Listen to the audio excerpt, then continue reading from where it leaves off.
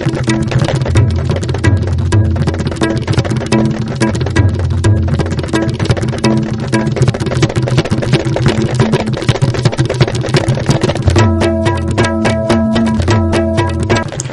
I'm Jalasming Angwam giving you the top stories on ISTV News today. President Pranab Mukherjee arrives in Imphal. Governor, Chief Minister, Council of Ministers accord President a warm welcome. And Forest Department turns a blind eye to flagrant deforestation and setting wildfire in the hills. Now the news in detail. President of India Pranab Mukherjee has arrived in Imphal in a special flight. As soon as he landed at the Imphal International Airport, he was given a warm welcome by the Governor of Manipur, V.K. Dugal, Chief Minister O.E. Bobi, Deputy Chief Minister Gai Khangam, other cabinet ministers, MLAs and top civil and police officials.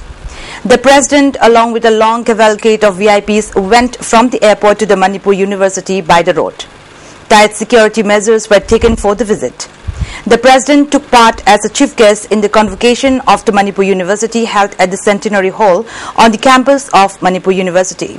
Meanwhile, various underground insurgent organizations had called one-day general strike to boycott the visit of the President. As a result of the general strike, all roads in the state wore a completely deserted look. All shops and business establishments remained closed. The Forest Department has turned a blind eye to the flagrant deforestation and acts of setting wildfire in the hills, thus making almost all hill ranges in the state completely bald. Under these circumstances, the condition of all reserve forest areas has worsened rapidly. Moreover, a number of villages or isolated homes have come up in such reserved forests. Among such places is Chinkai Ching, situated at Sandimbam village in Imphal district, about 20 km from Imphal. Though the hill has been declared as a reserve forest area by the government of Manipur, some people have been regularly felling trees and setting fire to the vegetation in the hill. Though there is an office of forest bid officer just about 4 kilometers from the hills, as the office doesn't function properly, nobody looks after the illegal goings on in the hill, which is becoming bald. The surrounding of the Martyrs Memorial located on the Chingmairong Cherauching is worsening day by day. Fencing erected around the Martyrs Memorial had been uprooted and stolen. A number of trees that were planted to beautify and preserve the environment of the place had been burnt and destroyed by unknown people. Some people are regularly indulging in making wildfire in the hill, which is a reserved forest area. As a result, the environment of the hill is deteriorating. Yet the authority concerned has not apparently considered it necessary to take up any action. All Manipur Disabled and Physically Handicapped Development Association has drawn the attention of the authority concerned to fulfill their demands. The demands include renewal of pension allowance, scholarship and unemployment allowances compliant with time.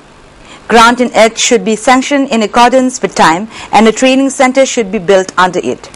A separate commissioner should be appointed for the disabled. The authority concerned should translate their demands into action before the association launches agitation. Children's parks, playgrounds and open fields have all been converted to community halls, oil pumps, etc. in the name of development, leaving no place for the children to play outdoor games. In a survey by a team of the ISTV News, Green Gold Park and Resort at Sanjirbam, which has been fully established as a tourist spot, attracts only a few visitors. The area in and around the resort has a higher temperature due to deforestation in the adjoining hills. Degradation of the environment has become the main factor for the rise in temperature in the area, thus failing to attract tourists. A playground in the Yaral Konjin Hill has become the office of UFO.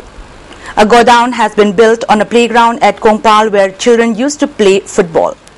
The remaining space is not spacious enough for the children to play. Education and sports are too close entities, but many of the private and primary schools do not have playgrounds. Only a few government schools have playgrounds for the children to play. There are a number of schools in Manipur which don't even have a proper place for students gathering. Construction of community halls in many localities had led to the loss of playground. Only a few students go to Bal Bhavan at Kumanlam Park, which is run under the management and supervision of Social Welfare Department. Heavy traffic and insufficient parking places near Indira Park, Imphal, cause inconvenience to the visitors. Similarly, it takes long to enter the historic Kangla.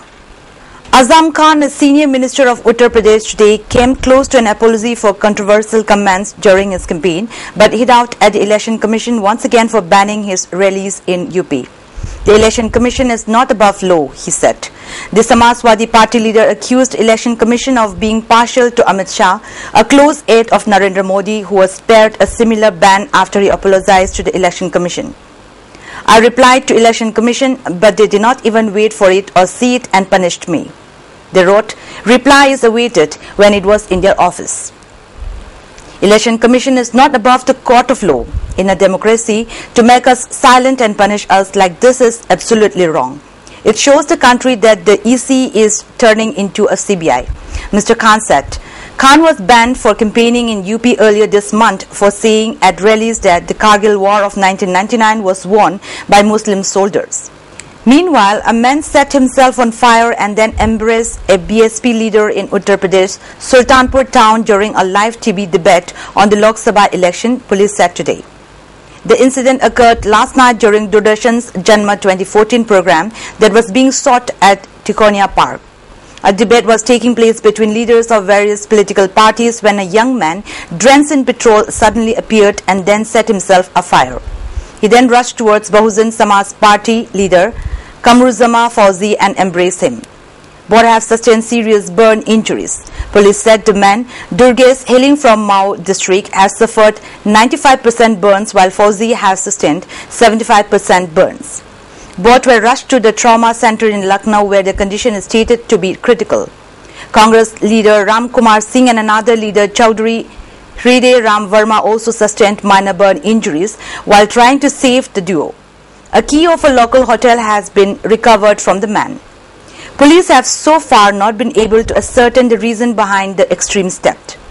A day after our party labelled Narendra Modi the butcher of Gujarat, Mamata Banerjee made a substantial contribution to the onslaught, describing the BJP's prime ministerial candidate as an architect of riots whose gyan on development is not needed in our state. If Modi comes to power, India will plunge into darkness, said Banerjee, the Chief Minister of Bengal. Her party is incensed by remarks made yesterday by Modi at a Bengal rally. He accused her of misgovernance and suggested a painting by her had been bought for 1.86 crores by a controversial entrepreneur, Sudipta Sen, who has been arrested by allegedly running a giant Ponzi scheme that scammed lakhs of small investors. The Election Commission has asked today for a copy of Modi's speech. The Trinamool Congress has demanded an apology from Mr. Modi for his remarks on the painting, which is rejected as false. Campaigning in the hometown of Kargil hero Vikram Batra today, Narendra Modi borrowed his famous catchphrase to ask for votes, Ye Dil Mange More. Captain Batra's family was not impressed. BJP must not politicize his name, said his father, GL Batra. At a rally in Palampur in Himachal Pradesh, Mr. Modi said, I want your best wishes. I want to serve you. You have given them Congress 60 years. Can't you give me 60 months? Ye Dil Mange More, give me 60 months. He accused the Congress of betraying India's soldiers. Where will more Vikram Batras come from? He questioned. The BJP's prime ministerial candidate stuck to the script at another rally saying Vikram Batra died for the country. He had said, Ye Dil Mange More, I say it too. I want all 4 seats in Himachal. I want 300 lotuses across India.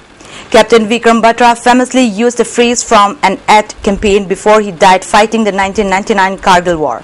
He was born in Palampur. A day after some Aam Aadmi Party volunteers were allegedly beaten by the BJP members in Varanasi, party convener Arvind Kejriwal hit out on Sunday saying the city is being terrorized by the Saffron Party. Earlier only, I was being attacked, but now even common people are being attacked by BJP's hooligans, he alleged. He also said that the temple town is being terrorized by the BJP. We need more security for the people of Varanasi, Kejriwal said. Claiming that people are scared to vote in Varanasi, he said, central forces need to be deployed there. Before we wind up, let's take a quick glance at the top stories once again. President Pranab Mukherjee arrives in Imphal. Governor, Chief Minister, Council of Ministers accord President a warm welcome. And Forest Department turns a blind eye to flagrant deforestation and setting wildfire in hills. That's all for today, and thanks for joining us.